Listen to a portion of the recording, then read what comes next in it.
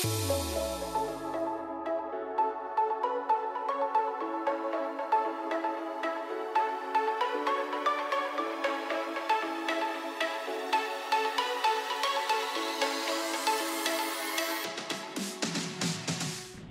guys, welcome. My name is Pablo and I thought I'd take you for a little golf cart tour of Palmas del Mar here in sunny Puerto Rico.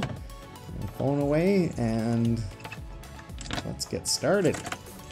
Woohoo! Alright, so I mentioned my name is Pablo. However, you may notice from my accent I'm from Canada and I've been visiting Palmas del Mar, but in the process of relocating from Canada to Palmas del Mar. And I've been here since Christmas time, so 3 months now, and I've learned a little bit, so I thought I'd give you a little tour. So this is the community within the community. It's called Crescent Cove, and that's where I'm staying right now, so Crescent Cove, and I'm gonna go out of Crescent Cove all the way to the Palma Nova Plaza, show you the Palma Nova Plaza, and then I'm gonna go to the beach, do some snorkeling, and then I'm gonna go show you another beach. So it's gonna be a fun day. Now you'll see all these little secondary paths. You can see the primary is where the cars go, and this secondary path is only for golf carts and pedestrians and cyclists and everybody else. So it's kind of a fun way to get around the community. I find it actually way more convenient to drive a golf cart around and park and everything than it is to take a car most of the time. In fact, I don't even own a car, I just have a golf cart, and that gets me around for 95% of what I need to do. And if I ever need to get into town, I'll either borrow a car or just go and rent one at the Target, which is also in Palmas del Mar. On the left-hand side is the Wyndham Hotel, and that's one of the main hotels here in Palmas del Mar that guests can stay at. And on the left here is the golf course, and it flows right through across the road here. There's actually 2 golf courses, so that's the Palms golf course, and then there's also Flamboyant. Both of them are 18-hole championship courses, and they're great. They're definitely like top 5 in Puerto Rico for golf courses. And you know, I don't know the names of all the little communities, and I haven't certainly shown you everything. We just passed by the tennis club. It's the largest tennis facility in the Caribbean. It's huge, it's massive, it's awesome. There's pickleball, there's tennis, there's a beach club, there's beach restaurants, there's a tennis restaurant, there's a fitness facility. There's just about everything in Palmas. It's amazing. So yeah, I love this road here because on the right there's a little bit of like wetlands or something in there, and so it's very heavily treed, and at night when you're driving through this section you can hear this very loud local frog called the coqui. They say it coqui because that's the sound it makes. It goes, it makes this cute little whistle noise, and they call it a coqui. And it's very, very loud, a little bit scary the first time you visit because it's so loud, but you get really used to it very quickly.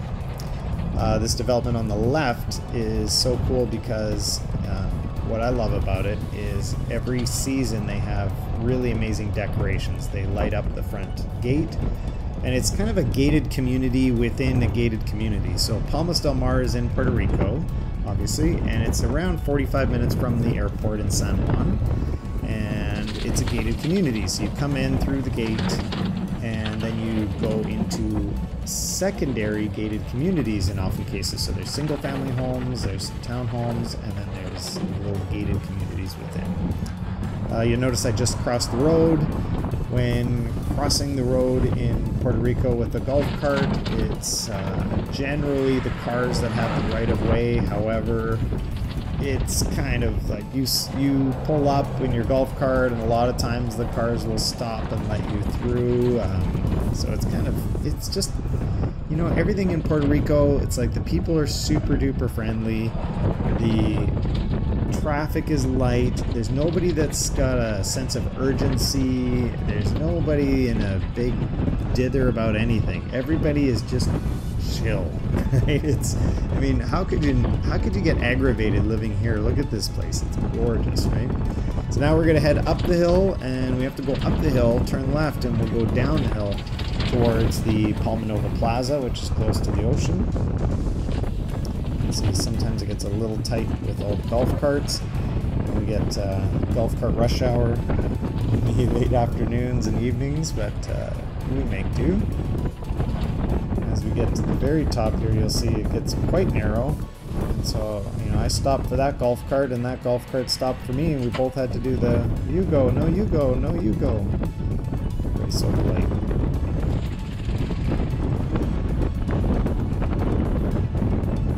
Get to the top here, you'll see that the golf cart in front of us, they kept going on the main road. We're going to take a sharp left here down towards the plaza.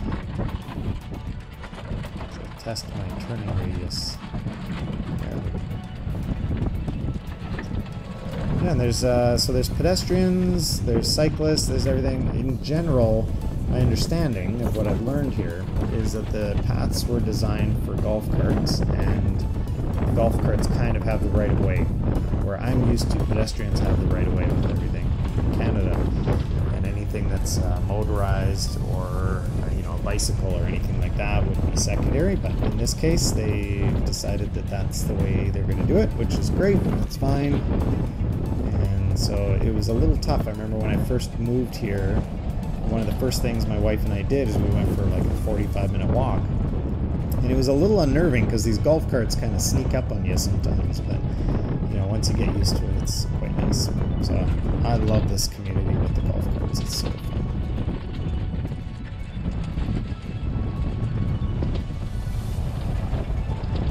Now, one of the things that you'll see a lot of are iguanas here, and quite often you'll see roadkill iguanas. Iguanas are very prevalent here. Huge iguanas, like the ones that, you know, you go to Mexico and they put the one on your head for pictures on the beach and everything. There's a lot. And that's because there's no predators here, and there's no snakes, there's no, you know, predators, so they just kind of flourish. So what I love here is if you have a car, you have to go and park over there. If you have a golf cart, you get to park up in the golf cart parking, which is kind of right in the plaza.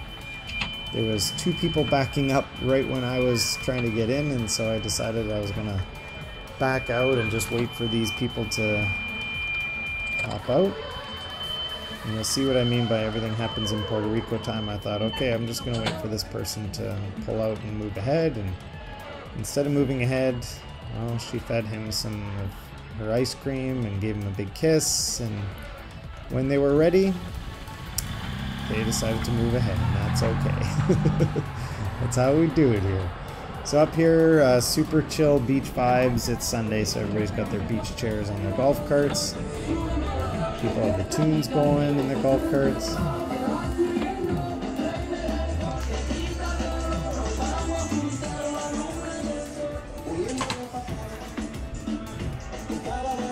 It's pretty sweet. Most of the plaza is done up with this tile, kind of like a Spanish or Mexican tile. And it consists of retail all along the main level, and then there's 2 stories with residential above. There's a swimming pool up there for the residences. There's about 100 real estate offices, it seems like, in this plaza. This is the market. They call it the grocery store or supermarket here, and I would say it's more of like a large convenience store. It's pretty good.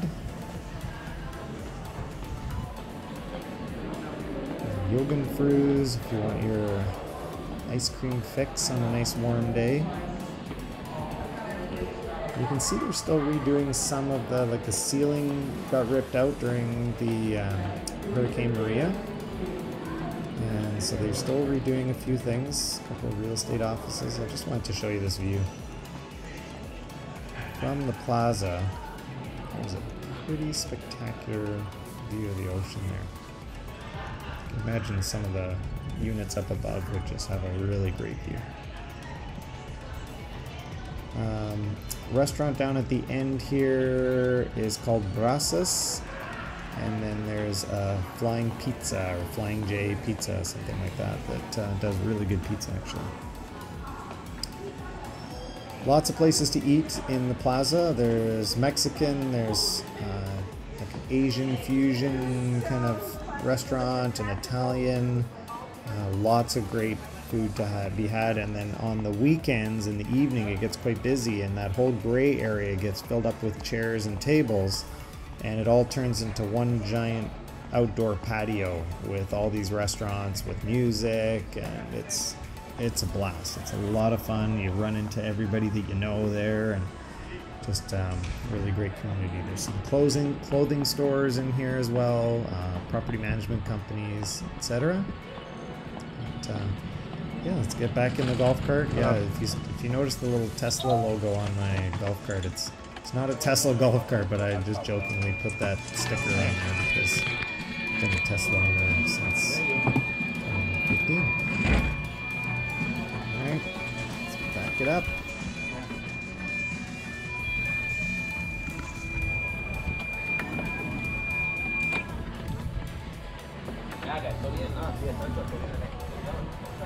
So now we're going to take the lower road down to the beach area. There's a little beach access that I like to use when a lot of times if I'm not staying right on the water, I'll come drive down and park over here and just go for a beach walk.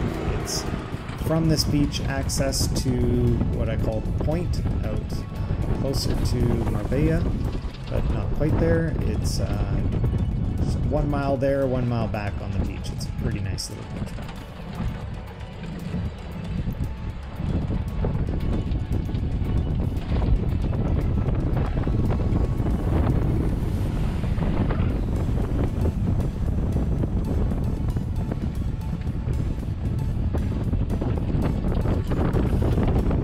All these properties on the right actually back onto the marina, so if you get to the end of this road at the T junction, I'm going to watch for the speed bumps. Get to the end of this T road intersection here, and if you turn right, you get to the marina. And the marina is pretty spectacular. It's a really gorgeous marina. It's for sale right now, actually. And it has boats all the way from like little Boston whalers all the way up to super yachts, 120 feet, or yachts, big yachts, or mega yachts. I have to wait for this person. This is my little beach access route. And it's a really tight squeeze here with this post. Eek.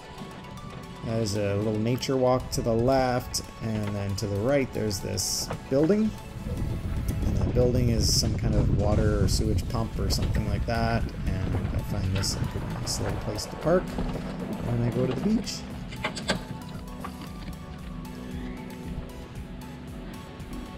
So let's get out and go for a little. It's like 20 steps to the beach from here.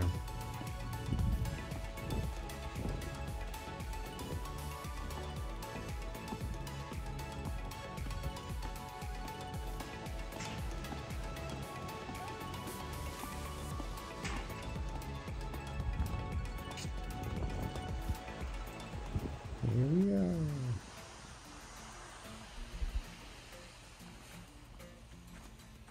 Now you can see some of that black stuff on the beach. That is seaweed. That's just kind of like, they call it sargassum or seaweed. And you know, sometimes if it rocks at a certain period of time of the year, it can have some smells. I'm excited when I'm going snorkeling. Now this is about as calm as I've seen the water here. It's really, really nice right now. It's quite clear.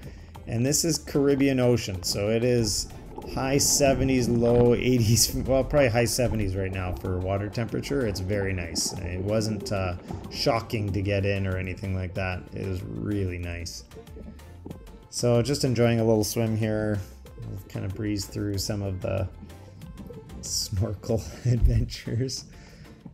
I love snorkeling. I just love, it's like being in a giant fish tank, and you can just see how clear it is. So we'll get out, towel off, head back to the golf cart, and I want to go and show you the other beach. So we're going to take the golf cart there, and I'll kind of show you the community and the houses and everything around while we go to the second beach. Take that tight little tour again. So the second beach that I'm going to show you, I mean, they affectionately call it Secret Beach. I don't know if it actually has a name. If you look at it on Google Maps, there's a secret beach like another beach away, so I'm not sure if this is actually Secret Beach. So this is the road. If you turn left here, you get to the marina. We're going to go straight and around all the marina homes. So we're kind of staying on the marina level and just going around all these properties while we get to the beach. A lot of pedestrians out, a lot of, you know, cyclists. So the Corvette Club was out for a little Sunday drive. Brand new one, a couple years old, really old. The classic. Just need an old Stingray behind them and that'd be fine. And this section doesn't have any dedicated golf cart road, so golf carts just go on the road in this section.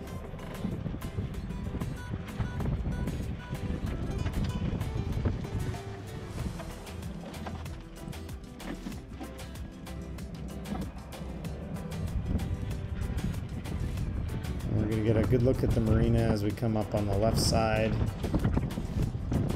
And yeah, lots of, again, gated communities here. So you got gated communities within gated communities. I'll show you one as we come up on it. This road, if you take it to the right, it goes up a small hill back up to the main road.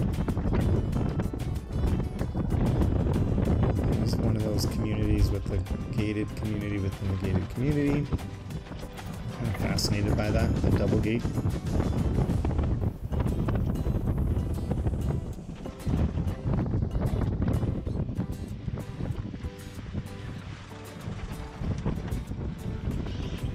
So all these homes on the left are single-family homes on the waterfront. And then now coming up on the left is actually a condo development on the harbor as well, like on the marina.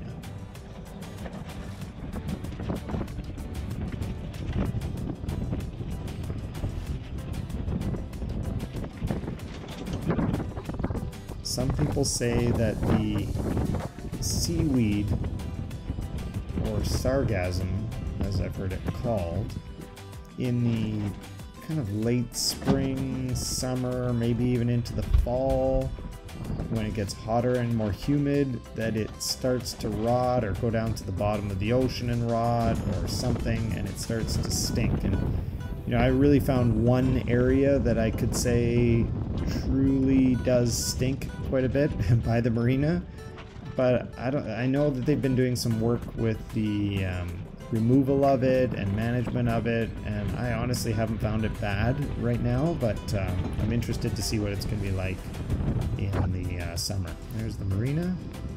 So most of those are townhomes and single family, and the townhomes and single family all have their own boat slip. So if you know, and the real estate prices, I gotta say, are pretty good.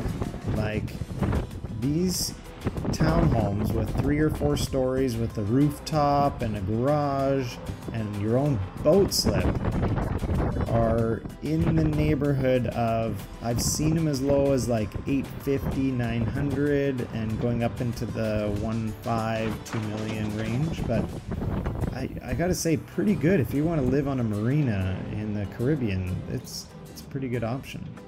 A couple of restaurants on the left. There's Chinchos and Pescaderia. I know I sound very white when I say things like Pescaderia. I'm not using an accent. But, a little shortcut up to Harbor Lights Road, or sorry, Harbor View Road. And these are all single-family homes. This is where we get into the larger lots and larger single-family homes. And these cars are just turning off the main road. So we're going to take a left here. And take another quick left right away into an area that I call it Shell Castle because there's a Shell Castle road over here. And the roads are really nice in this area. The lots are really big. Lots of great, you know, it's got kind of a Hawaii vibe to it where there's lots of lushness, lots of foliage, lots of, you know, jungle kind of to it. It's really neat.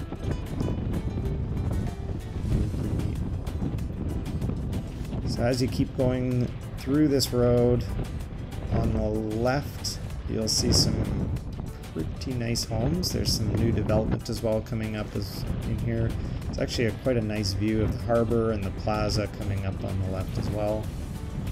Again, lots of bush and thick jungle foliage.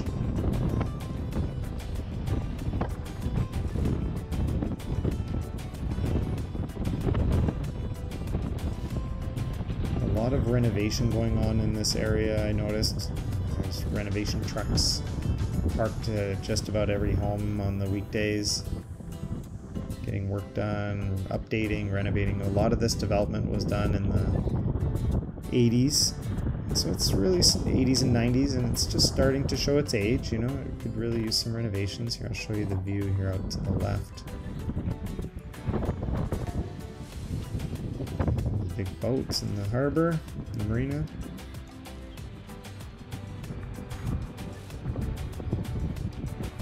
The big pink house, we call it. It's a spectacular location. Now everything here on the right and left has an absolutely incredible view of the ocean. Most of these look like a bungalow on the left, but they go down probably 4 or 5 more floors below. So it's like a 4-story walkout that starts with a bungalow on the main level. Pretty spectacular location, and this is where we're going to, at the bottom of this road, we'll take a left and go and park and see the beach.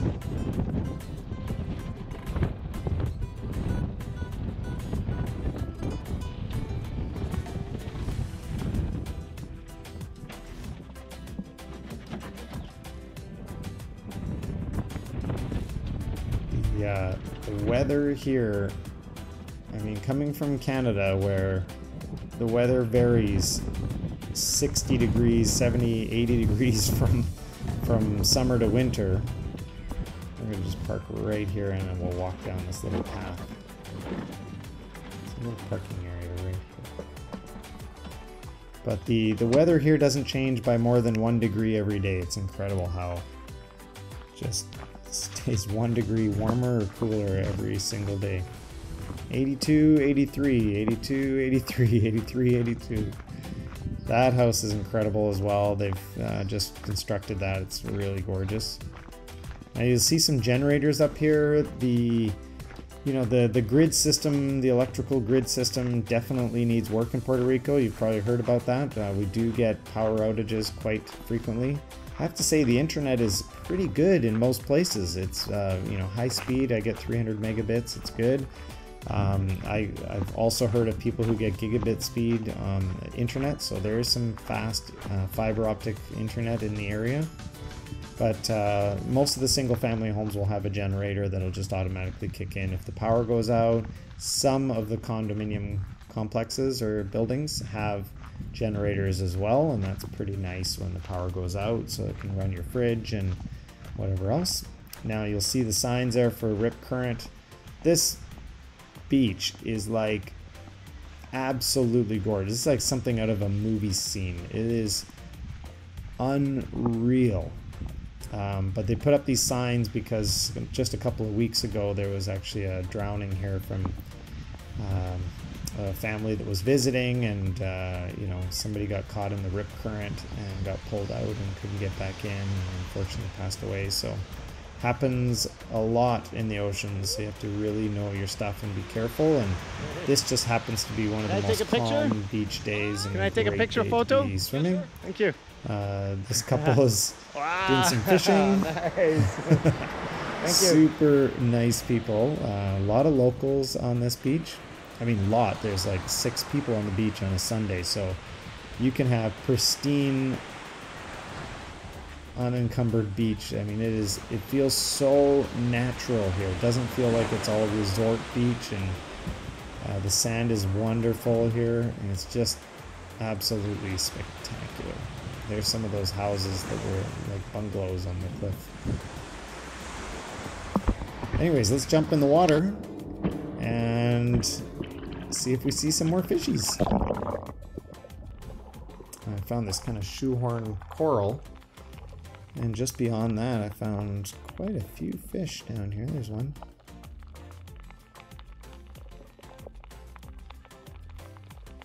And again, I was only maybe 40-50 yards out from the beach to get to this coral. And, you know, decent visibility. It's a little milky, a little murky. I mean, there are way better places to go snorkeling. This is just kind of the local snorkeling hole. But if you go over to Fajardo or over to Vieques, apparently there's some spectacular Caribbean snorkeling. This is just kind of, you know, what we get right out our back door, so to speak. So some cute little fishies.